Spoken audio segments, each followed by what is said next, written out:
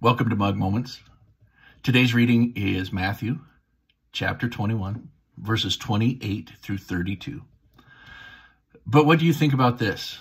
A man with 2 sons told the older boy, "Son, go out and work in the vineyard today." The son answered, "No, I won't go."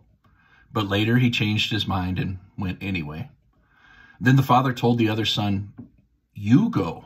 And he said, "Yes, sir, I will." But he didn't go. Which of the 2 obeyed his fathers?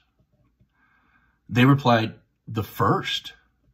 Then Jesus explained his meaning. "I tell you the truth. Corrupt tax collectors and prostitutes will get into the kingdom of God before you do. For John the Baptist came and showed you the right way to live, but you didn't believe him, while tax collectors and prostitutes did. And even when you saw this happening, you refused to believe him and repent of your sins." I see this as a very harsh criticism against those that were raised in the church, those of us that were raised in the church, because we can get a sense of we're doing the right thing and we're saying the right words, but we aren't doing the right thing. We are only saying the right words.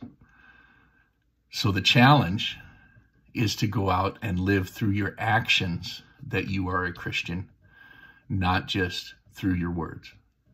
Let your actions speak far louder than your words ever could. Have a great day.